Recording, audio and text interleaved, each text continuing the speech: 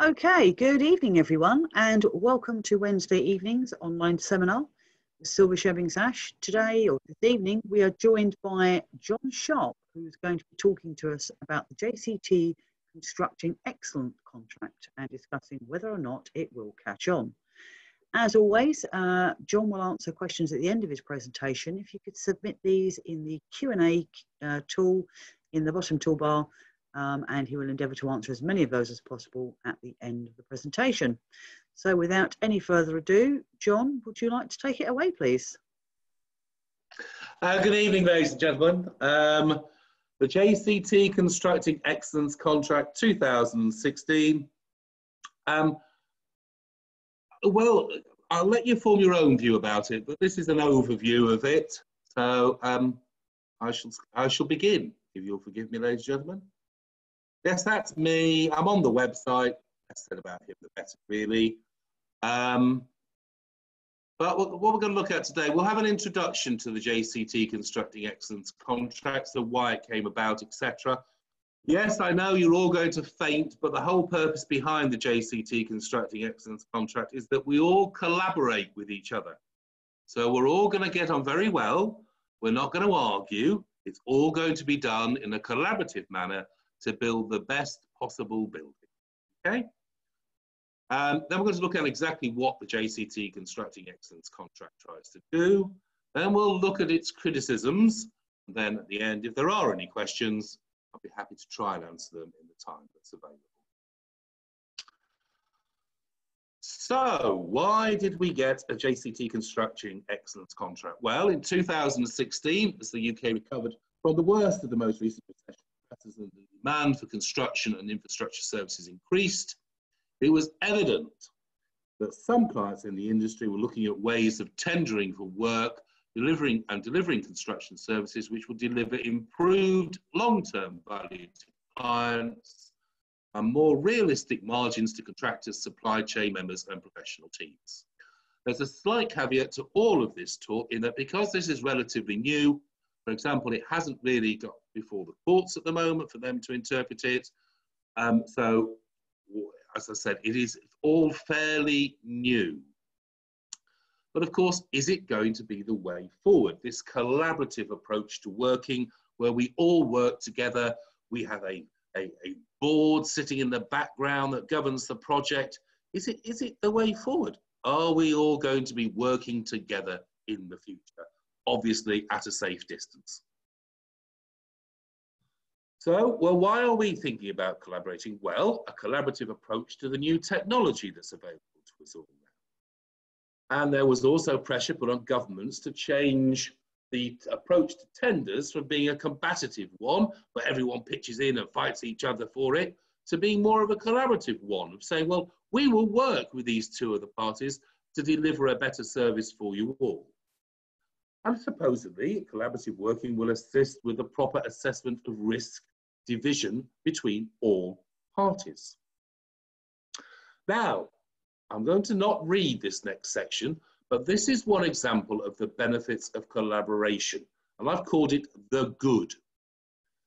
I'll let you read it in your own time, but if you read through these pages, you will see that if you do work together, then you can sometimes avoid problems and all come out of it looking very well. So in this case, they set up a workshop to look at the delivery of what were effectively very large items of kit for use in a Navy yard. And they concluded that any delay in delivery due to bad weather would incur the contractor high cost due to the daily hire charges of the barges that were needed, about 20,000 a day. And also they worked how the naval ship movements within the dockyards might inhibit the ability to offload the semi-submersibles, which were also needed, and additional hire costs would also be to the contractor's account. So they worked together to work out in collaboration with each other the best way to cure these problems.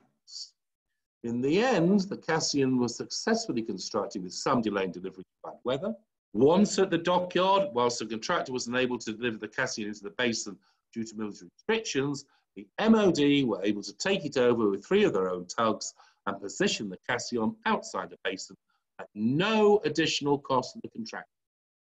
Now that was all because they all sat together, worked out what the problems were, and worked out a solution to it.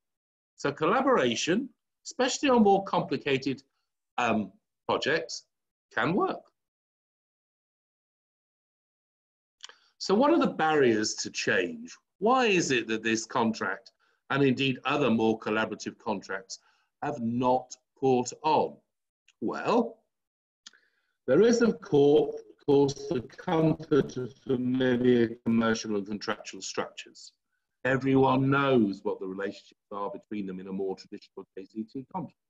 There's a perception that collaboration is likely to be more costly and resource hungry.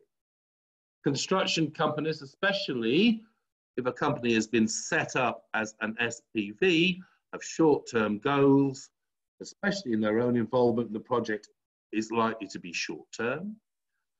KPIs still tend to be more stick than carrot, often based around one-sided requirements, dressed up as partnering and collaboration. And fragmentation within the industry and its numerous bodies and organisations make it difficult for a clear lead to come from any one consistent source. There's also reluctance by clients and their advisors to engage in a process which is likely to lead to a loss of client control if decision-making becomes more collective, so by a project board as opposed to the client themselves. There are still insufficient commercial incentives for industry professionals and contractors to change their working habits. There's currently a lack of adequate training in the potential benefits of collaborative working techniques and the ingredients required. Very few professional bodies or academic institutions seem truly prepared to advocate and to promote new approaches. There's a lack of strong industry leadership, with too few high-profile industry professionals prepared to commit to advocating real change and creating an environment where change is positively encouraged.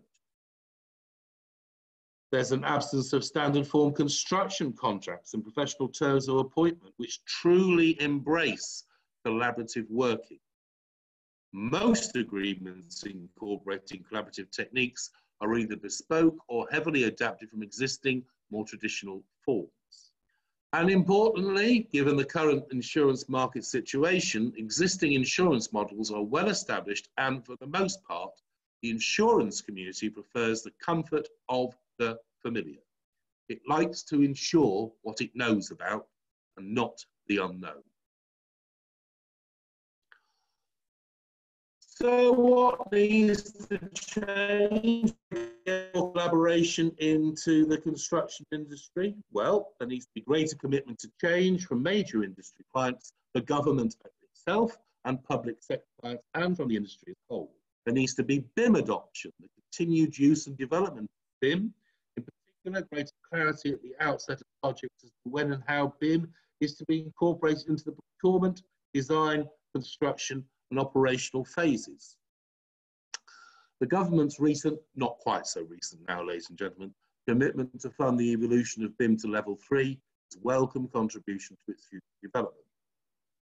Strong leadership. There needs to be strong and consistent leadership from industry bodies and key industry figures which go out and actively promote the idea of collaborating, of working together on projects. There needs to be greater emphasis on effective team working, greater attention to effective team working structures and techniques, and their role in a more collaborative project environment. New contractual structures, ensuring that contractual structures and obligations enhance and support a more collaborative working environment by focusing on positive project outcomes and reducing the blame culture which dominates more traditional contract structures. Changing the risk profile, challenging whether a risk profile which normally places a significant element of risk on the contractor is sensible in an environment which requires innovation, participation, and cooperation of all core project team members in order to maximize client value and long-term cost efficiencies. Involving key supply chain members, actively engaging with and involving key supply chain members in the core project team and in the collaborative structures. That's something that isn't done very much at the moment, if at all. When people are bidding for contracts, do they speak to the suppliers and say, we're bidding for this contract, when can you supply the goods? Do they speak to logistic companies and say, we're ordering this many things, how long do you think it will take to get to the location of the construction? And by the way, can you get it there? Because there's a narrow bridge. What's going on? Don't do that.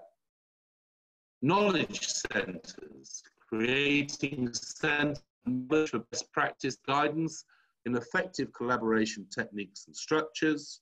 Training for industry professionals, in particular architects, quantity surveyors and project managers in collaborative working techniques. Measuring success differently, measuring the success of projects on the basis of overall life cycle cost, sustainability and energy efficiency, as opposed to outturn construction cost against budget and anticipated tender prices. There needs to be a willingness to devolve management control from client to core project team. So encouraging construction clients to be prepared to devolve management of projects to a core project team, even if it means a reduction in control. There needs to be an evolution of the quantity surveyor's role, development of the traditional QS role to include greater emphasis on long-term asset value and life cycle cost. Rewarding success, encouraging construction clients to be willing to reward and incentivize project team members and key supply chain members by giving all key players a financial stake in the project success against agreed benchmarks and targets. Not something that we're all desperately good at the moment. There needs to be development of new key performance indicators, developing KPIs which define success and which measure, recognise and incentivise performance above benchmark levels, as well as penalising poor performance. Development of new standard form contracts, developing standard form construction contracts in terms of appointment for professional team members which encourage and embrace collaborative behaviours. And there needs to be new insurance models, development of insurance models, including the integrated project insurance model, which recognises that collaborative techniques and emphasis on providing long-term solutions for clients may reduce overall project risk, whilst at the same time placing additional collective obligations on all core team members. Now, if in an ideal world all that was to happen, and we were to get all these things in place, would it stop the bad? Well, a risk manager received a telephone call from a project manager on a large commercial project development. He explained to the risk manager that his project was coming to an end, he was being transferred to a new project. He went on to explain that the commencement of his current project some 18 months earlier, he'd undertaken a risk workshop for the project, would like to undertake one for his next project. The risk manager thought he had found a true risk convert who had adopted the process and then seen the full benefits that that process can bring. However, that thought soon passed when the project manager went on to explain that he was sure that he had a copy of the risk register somewhere and he would try and find it to see if any of the identified risks had occurred. The project manager gained some of the benefits of risk management, clearly not all. The workshops had helped the project team gain a better understanding of his project aims and assisting in building the project due diligence of the team. If he had used the register as a tool to manage the risks, assisting in his decision making or setting the appropriate levels of contingency for his project, he would have clearly gained the full benefits. The risk register was not reviewed during the course of the project, and the risks that were identified at the beginning of the project would have changed significantly throughout the construction life cycle. Furthermore, the learning from the risks that have been successfully mitigated would have been recorded for future reference on his next project. So, what exactly is the JCT Constructing Excellence Contract? I think you've probably, hopefully, all gathered by now, as I've been talking to myself for the last few minutes, that it's all about collaboration, and that differs significantly from the other standard form JCT contracts, which you've all, I'm sure, been using. So the approach, well, the contracts were drafted to underpin collaborative working, are intended to, surprisingly enough, encourage collaborative behaviour, get participants to recognise the importance of risk management at the pre-tender stage, provide some flexibility in use, and be used throughout the supply chain.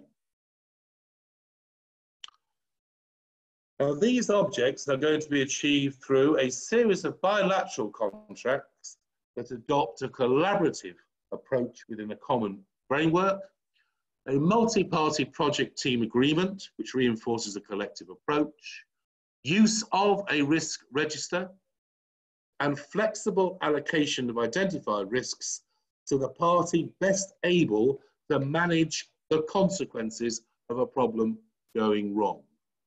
So instead of all risks going onto the contractor, the idea is that everyone who's taking part in the project shares a bit of the risk. So there is a pain-gain share mechanism. Now, integral to the Constructing Excellence Contract, in my view, is a project team agreement, but it is optional in the JCT Constructing Excellence Contract. It's intended for use by all parties, including clients, contractors, consultants, or subcontractors of any tier. Parties now are referred to in this contract as purchaser and supplier. Provision for key personnel of supplier and members of the supply chain to be part of a project team. There are design obligations and alternative standards of care. And there is, of course, your risk register and risk allocation schedule. There are performance indicators. We've installed into the JCT Constructing Excellence Contract an overriding principle of good faith, mutual trust, and respect. Sure, we can all do that. Dispute resolution provisions are put in there to resolve any disagreements before the parties proceed. There's a protocol governing the whole project.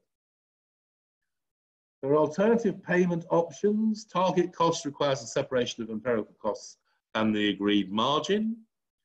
And there are collateral warranties or transfer TPRs. It's based on cost and not price. It has an emphasis on identifying and managing risks. And there's an encouragement to arrange a single policy of insurance to cover the whole project and all parties involved in it. That, I'm afraid, at the moment will be exceptionally difficult to do. Proper planning of the construction period, so early engagement of key suppliers. A suggestion of a two-stage approach. Now that, to my mind, does make some sense. So the parties who have successfully tendered for a project under a JCT Constructing Excellence Contract are encouraged to meet early. So before they can even start work on the site, to sit around a table and to talk through the project and to see what problems that they might envisage. They're also supposed to engage early with the supply chain people. So people who are actually going to supply the items and equipment which are going to be used to build the building. and also those who are going to deliver it to the site. Now that, to my mind, makes some sense. There's also measurement of relevant performance as the work proceeds. So contract documents see that there are conditions, bilateral agreements and particulars. The project team agreement can be entered into once a project team is established. It sets out in greater detail than the conditions of functions and role of the project teams and allows for sharing of risks, and all parties should be part of that project team.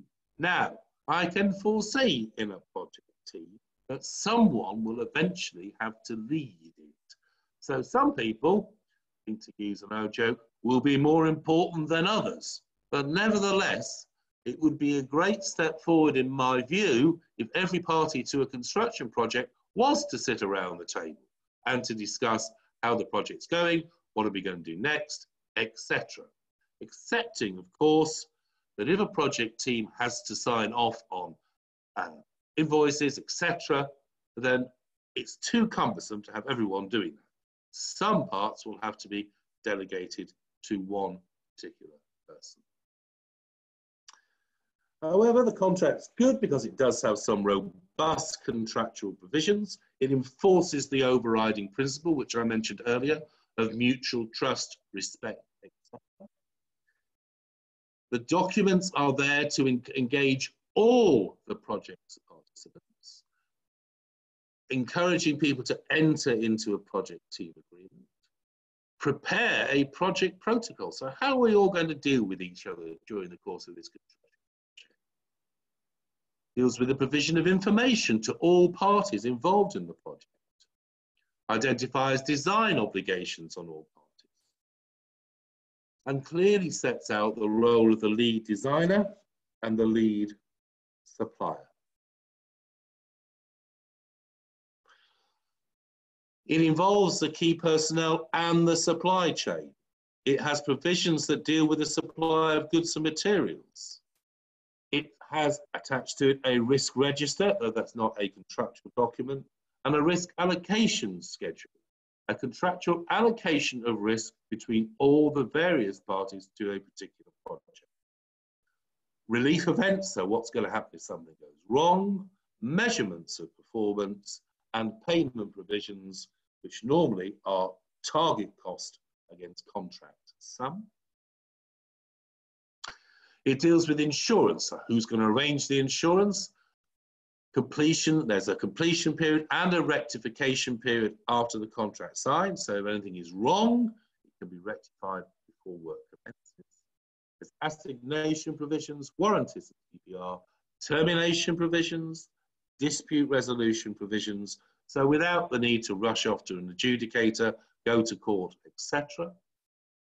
Early notification, direct negotiation in good faith, statutory adjudication, that's all there before you go to court, and health and safety and a sustainable development. So will it prevent the ugly? Well, I don't know. It might have a go. Again, I'll leave you all to read this in your own time. But I think it might go some way to avoiding some of the problems that we encounter on a reasonably regular basis. We don't want projects delivered 15 weeks late and the contractor made to pay a large payment to the customer. That is something I think we can all agree is something that we would all want to try at least and avoid. Now, maybe the JCT Constructing Excellence Contract goes slightly too far on the collaboration front.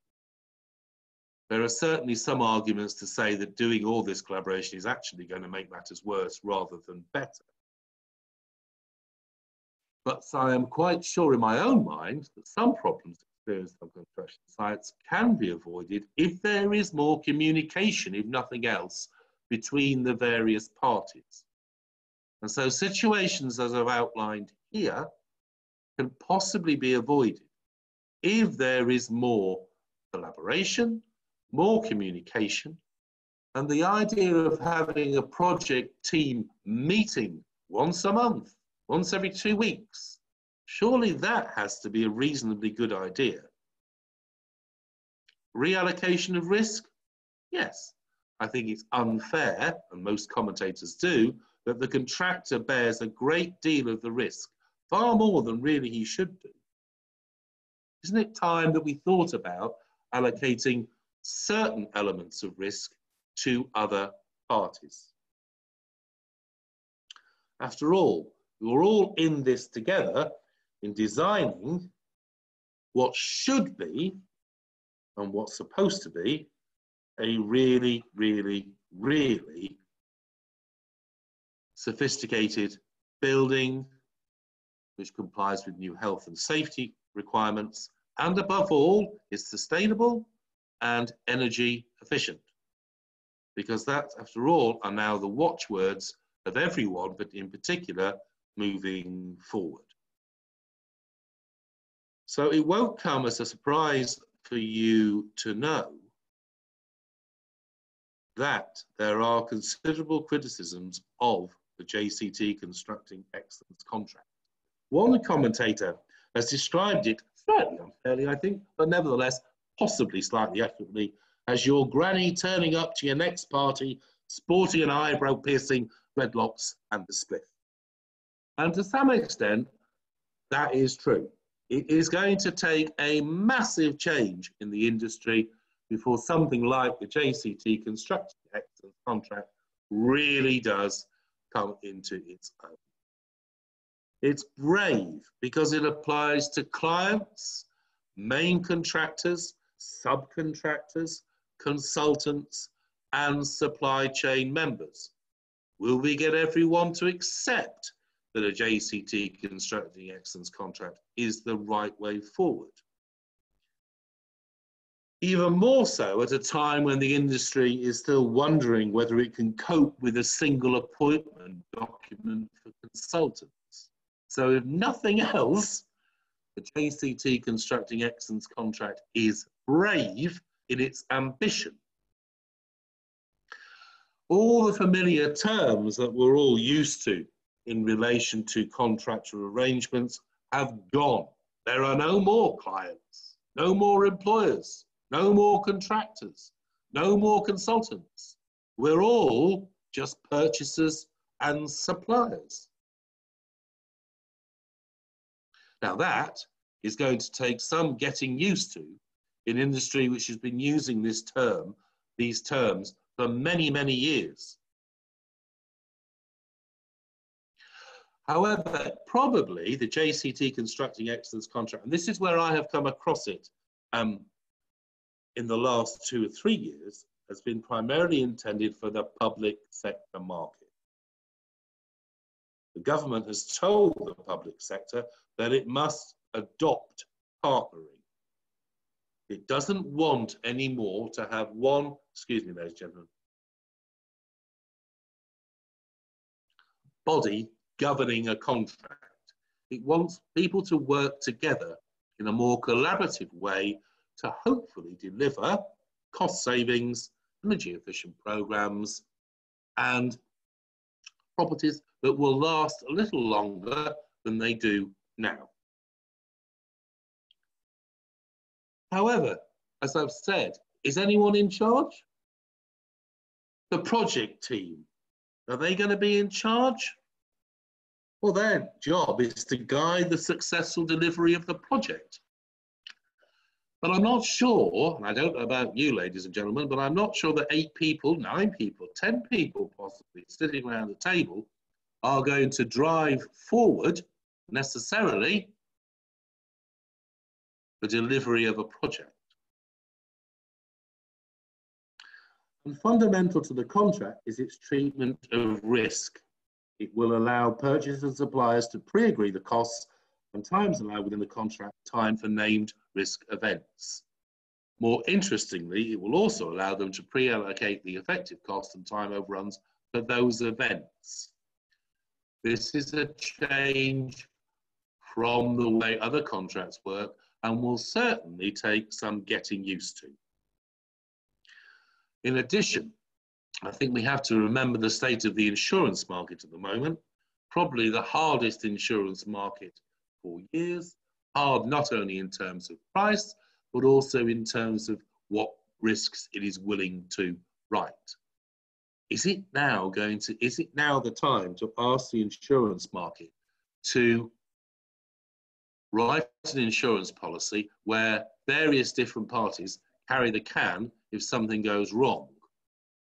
I'm not sure at the moment they have the appetite for doing something like that. Now that may change in a few years' time, but certainly at the moment, approaching the insurance market with anything new or novel or unusual is not going to be met with particularly welcome arms. So overall, is the JCT Constructing Excellence Contract worth considering? Well, my view is it is, if nothing else, because I think collaborative working is probably going to be the way forward, whether we like it or not in a few years' time, once we're past the current hiccup in our daily lives. And I think the insurance market will gradually adopt to the idea that there can be risk sharing within a project. But it's certainly worth considering against its competitor contracts, NEC or BE, for example. But as it represents such a huge shift away from the traditional JCT approach, it remains to be seen whether the JCT name will be sufficient to give it a market share. The smart money says it will be a niche contract, and for what it's worth, ladies and gentlemen, that's my experience of it. I've come across it 2 or 3 times. It's certainly not been tested by the courts, and as far as I'm aware, there haven't been any adjudications that this firm's done which has involved it. But I have come across it in relation, to, as I've said, to government and building projects. That's where its uses come in. And given the drive to try and stop the acrimonious relationship between parties in construction projects, it's certainly possibly worth considering. So my conclusions, well, it is rarely used. As I said, I've come across it 2 or 3 times, but mainly in relation to government contracts. We certainly have not had a done one yet, so we've not been asked to advise on its wording and changes to a contract or anything like that. But they are being used, don't get me wrong. There are these contracts out there. And as I've said, nor have we had a dispute arising from it. And I've spoken to some other lawyers who, again, work in the construction industry, and they too have not yet had any disputes. And they wouldn't tell me, obviously, they've had any adjudication. But certainly there hasn't been a court-reported case where the JCT Constructing Excellence Contract 2016 has been analysed. That means that it is slightly risky. It is not something that has been tried and tested, unlike other provisions of the JCT contracts. And once court has ruled on something, then it is a lot easier to rely upon the terms of that contract, because you can do so with some certainty, knowing that the courts at least have looked at that particular clause and have formed a conclusion about it. Ladies and gentlemen, that was actually all I was going to say. If there are any questions, I will do my very best to answer them. But bearing in mind, of course, that, as I've said, it hasn't been tested by the courts, so it will be very much my view rather than something I can say, and the court said in, because the court hasn't said anything. So thank you very much, ladies and gentlemen. Oh, Julie, you're back. Hello. I am indeed. I never went away, John, honestly. Oh, good. Okay, we have a statement and a question. Someone saying the principle of this contract has been around for ages, and in your opinion, how does this form relate to PPC or the alliance forms such as FAC1, etc.? I think more than anything else, it's simply a competitor, another version. Whoever's asked the question is absolutely right.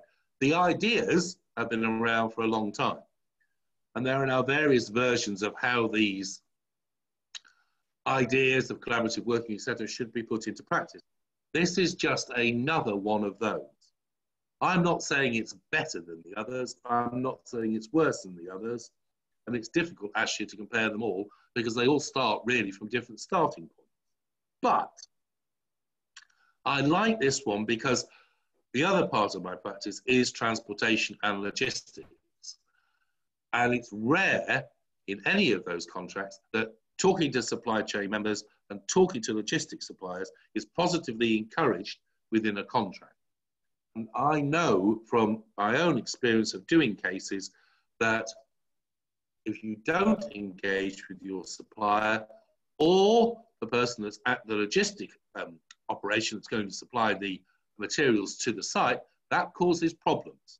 So I'm keen on it from that point of view. But is it any better than any of the others? Does it compare well? Well, no. They all come from a different standpoint. All they have at their heart is some form of collaboration between the parties. Okay, thank you very much. That appears to be the only question for this evening, so you've obviously done a marvellous job in explaining it all.